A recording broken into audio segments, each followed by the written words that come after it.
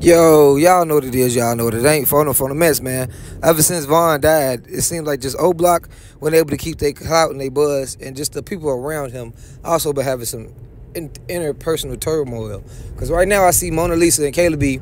I guess Kayla be the real sister. I don't know how Mona Lisa became the fake sister. Y'all correct me if I'm wrong in the comment sections.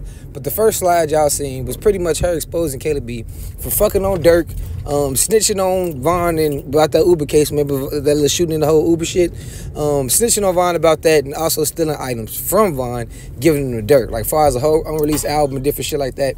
Allegedly, Kayla B was the one who was stealing pans and different shit like that, man.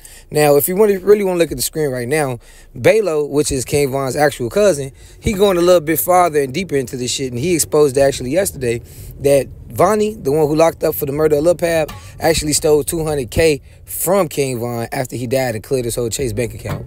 But when it goes to that story, I also heard that Vonnie, before Dirk was able to financially look out for Vonnie was the one who was actually around Von doing different shit like that. So maybe he felt entitled, which is still bogus at all.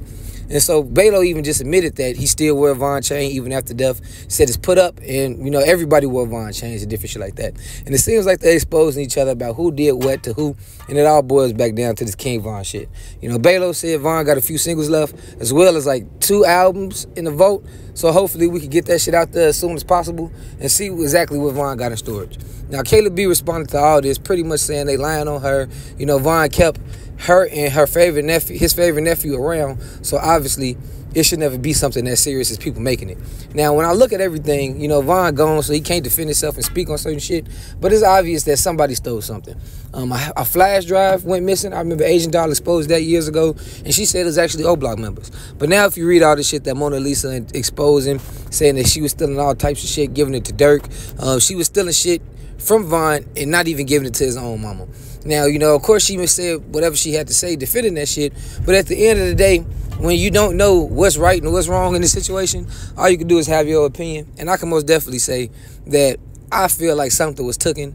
And if Von was alive for it, you know, he had a big heart and he was a genuine guy. So I don't think he too much gave a fuck. But just everything that's going on in social media right now shows you, man, that when a motherfucker die, sometimes, or they just leave the circle, that they was actually the glue keeping this shit together in general, just like L.A. Capone.